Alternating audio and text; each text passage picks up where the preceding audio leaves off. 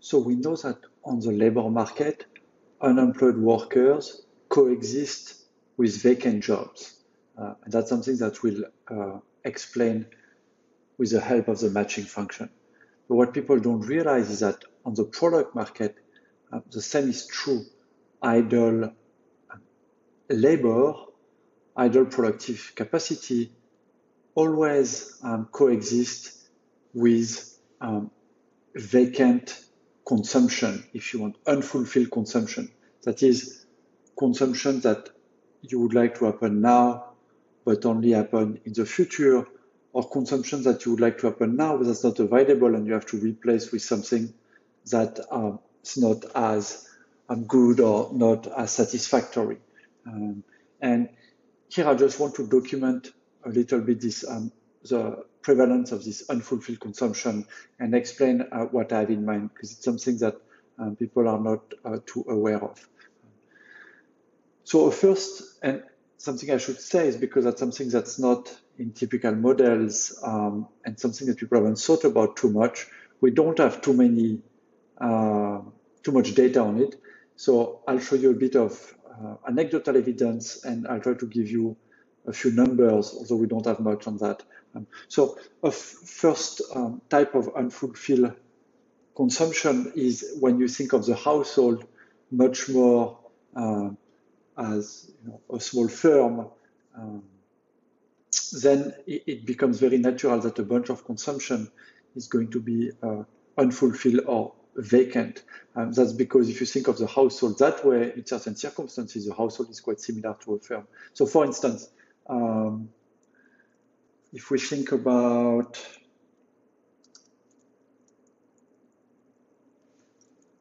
about everybody's favorite show, Downton Abbey, the household there is basically operating like a firm. And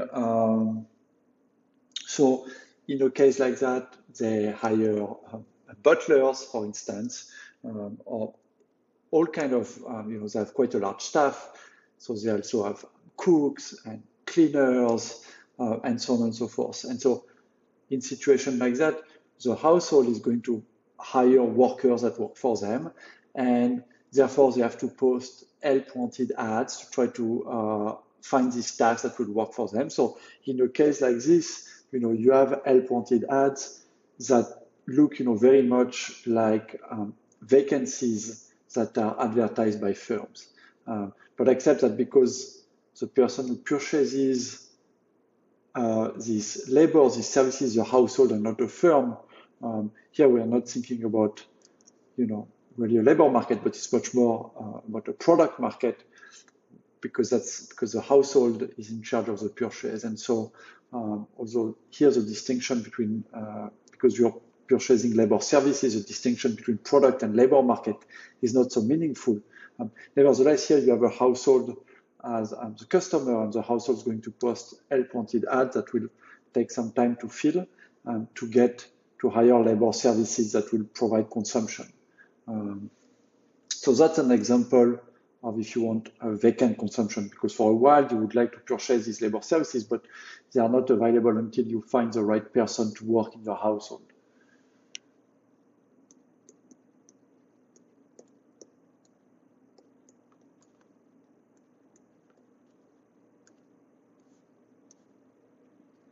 And of course, here I'm talking about Downton Abbey.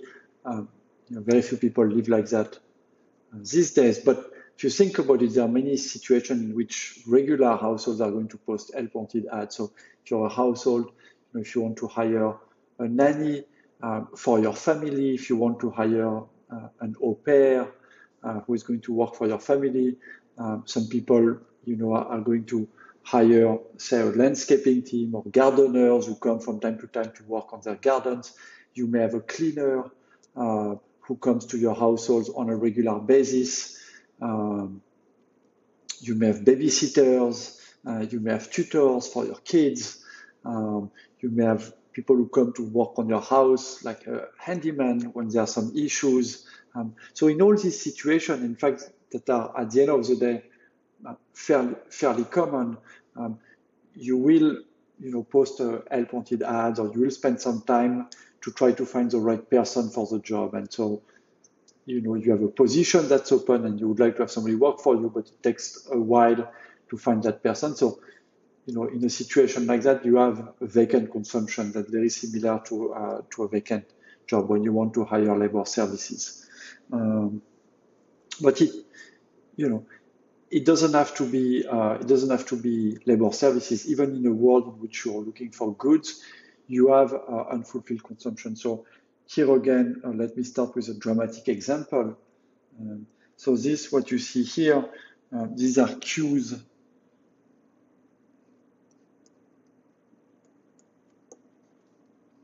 of customers who are trying to buy bread.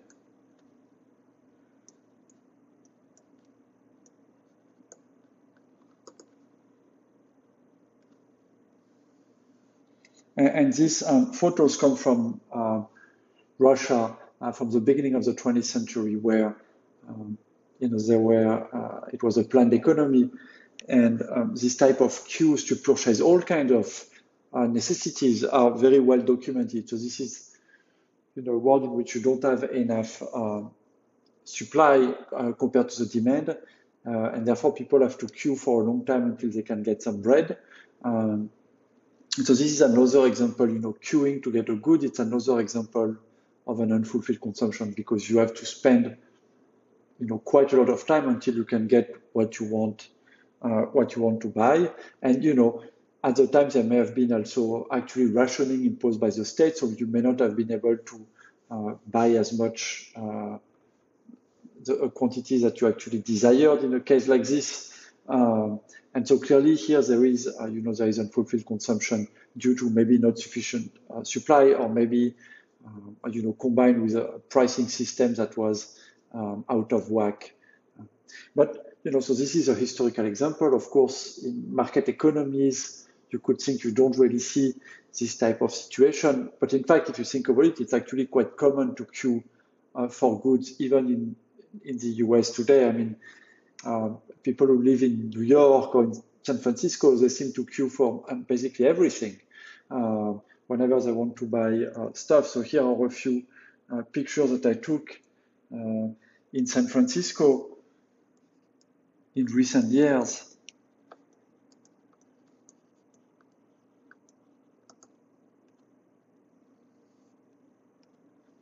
So you have on the left-hand side people queuing at Tartine, very nice bakery in the Mission, and on the right-hand side, people queuing in the evening for a restaurant. This is the same. It's people would like to consume stuff, but they have to wait. There's large demand for what they want to consume, and so they have to wait, spend a lot of time doing that, or so this time they could have spent doing other things. Or if the queue is too long, people may decide to go to another place to, have a meal or buy some bread, and that may not be like exactly the good that they want. So they may have to buy goods that are not as satisfactory. So instead of spending time, they settle on consumption that's not exactly what they want. So in both cases, you have some, whether you queue and you waste time or you get other goods, you have unfulfilled consumption, if you want, even in market economies. And another type of thing that can happen is that you may want to also. So here we see people queuing, but sometimes you have reservation system, and tables. Your restaurant may be completely full, or you want to get a haircut, and the person may be very busy, and you're not able to get an appointment, or you want to go to the doctor and there are no appointments available, and so you have to postpone your visit to the doctor. So in all situations like this, there is again other example of consumption that's unfulfilled, where you either have to wait till you get that consumption or settle for consumption that's not exactly what you want, and that's that doesn't match your need as well. So here again, there is some ways that would occur. So these are people queuing. Another thing that can happen, that's a manifestation of this unfulfilled consumption, is when you want to buy goods and you have stockouts. So here, I just have have an example from my life. So I wanted to buy a wetsuit, and as you can see, all the models of wetsuit that I was looking at, 2 of them are actually sold out. And so that's another example where I have a wetsuit in mind. I'd like to purchase it, but because of not enough supply, we know that there are a lot of supply chain disruptions because of the pandemic. Then you're just not able to buy the goods you get. And so 2 things I can do: either I can wait until the wetsuit becomes available, which in this case I have to wait maybe a month, or I can settle for another brand or another type of wetsuit that wouldn't work as well. So that's another example. Sold out would be another example of unfulfilled consumption. And in fact, on this, we have a tiny bit of data. Mark Bills had a paper in 2004 where he was looking at micro data from the consumer price index, and he found that stockouts are actually quite common. He found that for consumption goods in the 90s, so I think the period of the paper was 1988 to 2004, actually looking at durables, the rate of stockouts for durables was 9%. So it means that when you show up at the store and you want to buy a durable during that period, there is a 9% chance that that good is not available, and you have to either go somewhere else, to try to find it, or settle on something that doesn't work as well for your specific needs. So that's another number that tells you that there is also on the goods and product market sometimes consumption that's going to be unfulfilled. And here we've looked only at households being the buyers, but of course firms also have to buy stuff that's not labor, but that's intermediate goods on product market, and they face the same constraints. Sometimes they have to try to find suppliers, and that takes time. And sometimes they have to wait a long time until they get the good from their suppliers. Sometimes they don't get the goods they want. They have to settle for other goods. So all these issues of unfulfilled consumption we've talked about here, for consumers, the same happens for firms when they try to purchase intermediate goods where they are not seller of goods, but buyer of goods. You have the same issues. And so in all these situations, the matching framework actually would be quite helpful to think about how we can have at the same time idle capacity on the producer side and unfulfilled consumption on the consumer side.